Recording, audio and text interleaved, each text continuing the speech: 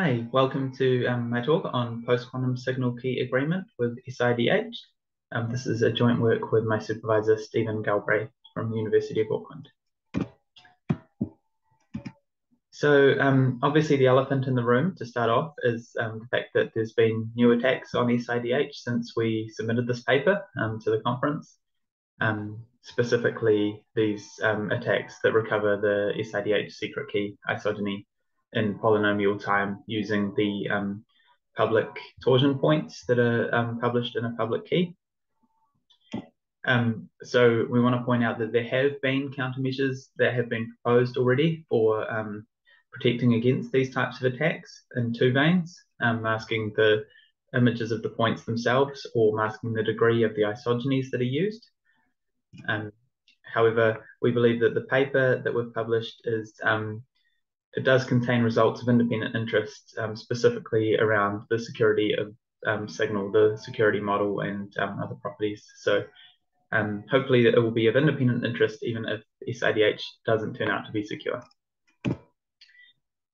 So with that said, a quick overview of this talk. I will quickly go through the original signal X3DH protocol and then how we construct the SIDH variant of that.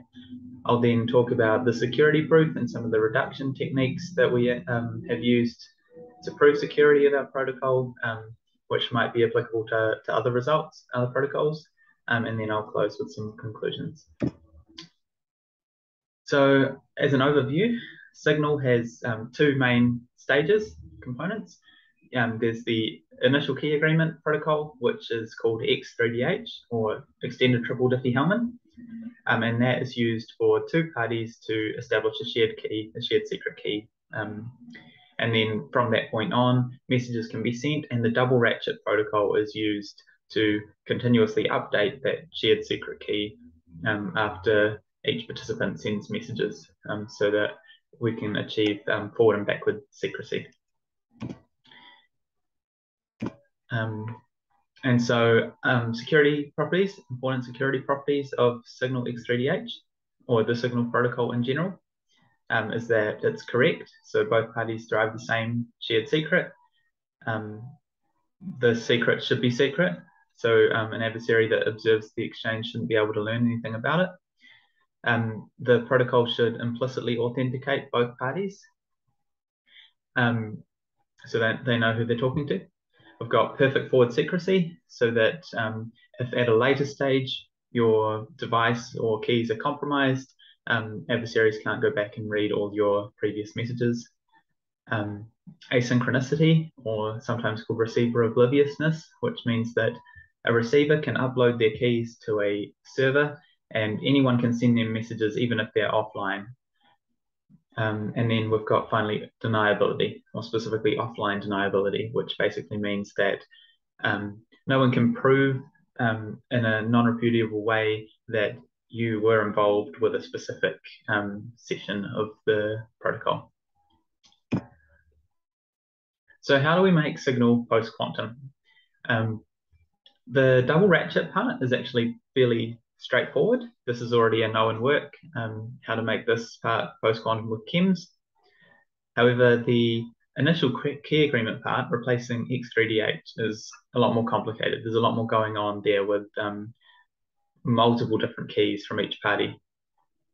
So some previous work on this, we've got the work by Brendel et al. In 2020, designing a potential way of doing this using what they call split chems. However, it's theoretical work. There's no actual secure instantiations of these split chems that we know of. They suggest C-side might be a possibility, but that requires further analysis.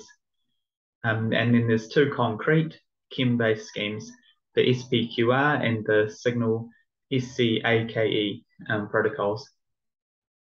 And so both of these protocols actually, they're fairly similar to each other, and they both require a expensive post-quantum ring signature or designated verifier signature to achieve deniability, because both of these protocols require one of the parties signing something like the session ID. And so in order for that not to be a non-repudiable piece of evidence, for deniability, that signature has to be done with like a ring signature or a designated verifier signature. And also the SCAKE protocol doesn't have any semi-static keys that Signal X3DH does.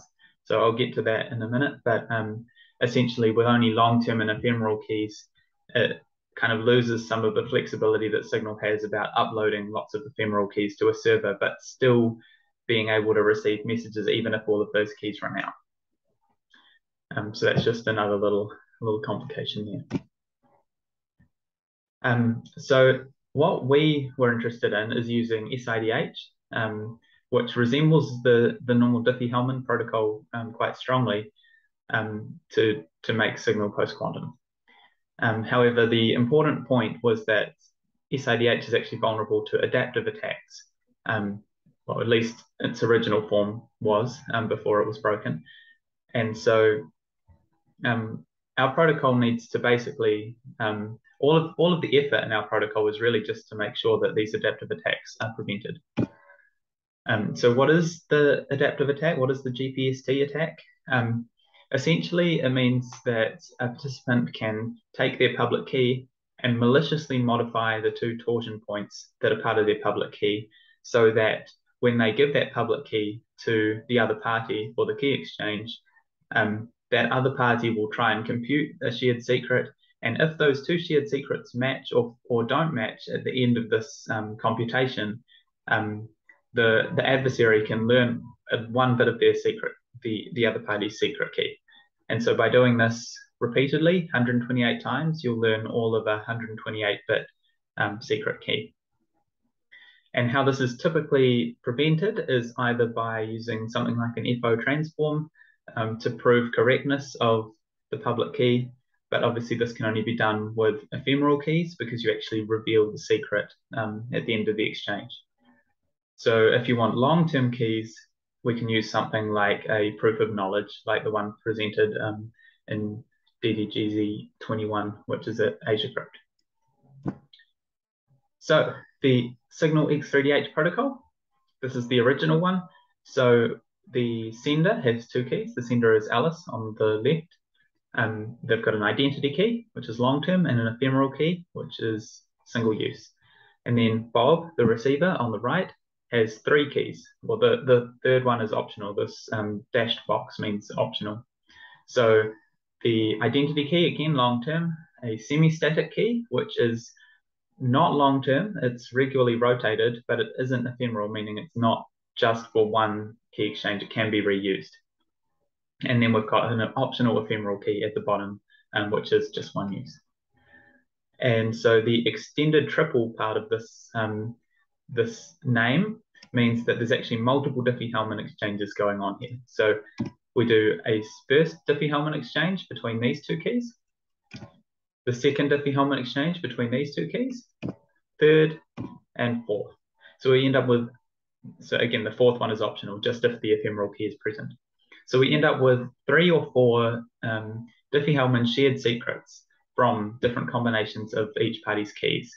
And then those 3 or 4 Diffie-Hellman secrets are then combined using some sort of key derivation function or hash function to give a single shared secret for the initial key agreement phase of Signal.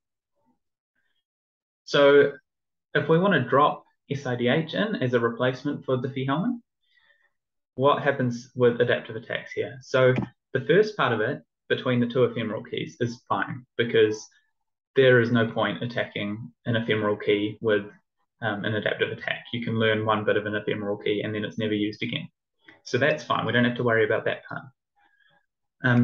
If we then introduce the FO transform on EKA to protect against adaptive attacks there, so Bob doesn't have to worry about Alice attacking his IKB or SKB using EKA. This just requires Alice to send a small FO proof along with EKA. And so that makes all 3 of those branches of this exchange safe now. And so the final one that we need is DH1, which is between 2 longer term keys. So we can't use an FO proof here because we don't want either party to have to reveal their secret key to the other participant. So what we propose instead of using this exchange between these two is to instead do an exchange between the two identity keys for DH1. And what this allows us is that instead of instead we can use a proof of knowledge of both of these identity keys to prove that they're correct, and that only needs to be verified once and only computed and sent once for each contact in your contact list, rather than using SKB, which gets regularly rotated. So we wouldn't want to use a proof of knowledge on that key because it would be quite inefficient. So now onto the security model. We've designed the security model in the context of the CK type models, so CK plus ECK models, with this case-based analysis that shows that exactly where the original signal X3DH protocol doesn't meet the strong requirements of the CK plus or ECK models. Because we really want to capture the exact security of this original signal X3DH protocol rather than designing a model which is actually stronger than that. And so what we did was we first analyzed exactly where the signal X3DH protocol breaks down in this model. And by going through the different events, which if you've seen CK type models before, then this will look familiar to you, but if not, then essentially it's just each row is a different combination of keys which the adversary can reveal. And we want to make sure that even with these different combinations of keys being revealed, that the shared secret you end up with overall is still indistinguishable from random. So we've identified that these bottom two cases are exactly the ones where in the original signal protocol, if the adversary reveals these combinations of keys, then they can compute the shared secret. And so we want to exclude these two cases from the model, but keep all of these first 6 cases, which are satisfied by signal and therefore should be satisfied by any replacement of signal. And you can see that we have included this new column for the semi-static key in here, which hasn't been done before in the CK models because signal is quite unique in the fact that it has these 3 keys rather than just long and ephemeral keys. And we provide some reasoning for the specific combinations of where we've chosen to allow the semi-static key to be revealed or not in the paper. So just to compare this to previous work, so the SCAKE protocol by Hashimoto et al. In this first one, that uses a strong CK type model, which is actually stronger than what signal X3DH would satisfy. So it's a fairly standard CK type model. However, it doesn't use semi-static keys. So that's where our protocol is kind of unique in that, or our model is kind of unique in that it does take into account these semi-static keys in the context of the CK type model, and is exactly something that signal X3DH would satisfy. Brendel et al. Also have their own model, which is a custom model based on like Bellier-Roggeway key indistinguishability as well. However, all of that model and terminology and everything is quite unique. They use quite non-standard terminology compared to the CK type models, which makes it difficult to compare and difficult to understand whether this protocol does provide guarantees such as perfect forward secrecy, key compromise integrity, and maximal exposure properties that the CK type model kind of explicitly discusses. So we hope that the security model that we've provided is independently interesting, even if the SIDH part of our paper isn't necessarily secure. And we also provide some new reduction techniques to prove security of signal of our new protocol. So as you might be aware, there is no gap Diffie-Hellman type assumption in the isogeny setting.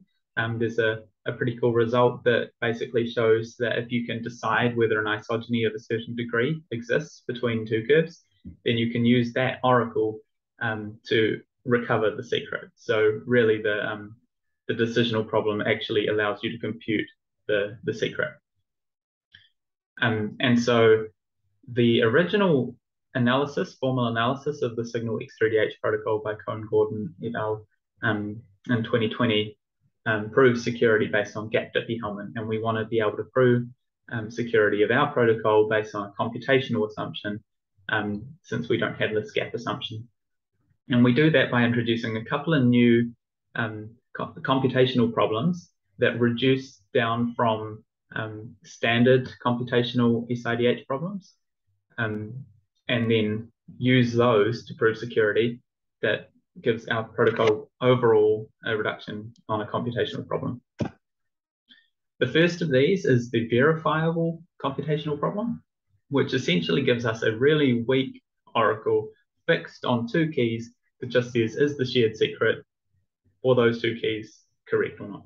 So you can give it a J invariant, which is a SIDH shared secret, and it will just say yes or no, is it correct? So it's a super weak version of a decisional oracle because we can't change these keys. We've just given this one fixed oracle. So it's basically a point hiding function. And we can show that if you can compute the J invariant with this extra information, this extra oracle, then you can break it without the oracle. And then the second problem we introduce is the honest computational problem, which basically introduces an FO proof into the computational problem. So as well as getting two keys in your challenge instance, you also get a FO proof that one of those keys is correct. And again, we show that if you can break this problem, then you can just break the original computational problem without the FO proof.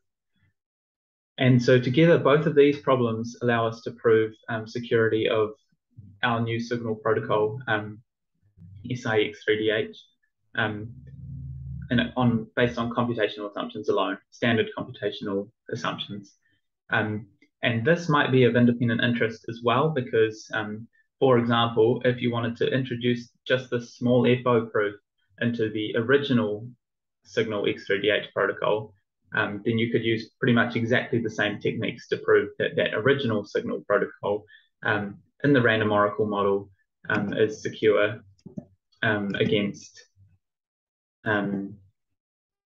is secure based on computational rather than gap assumptions.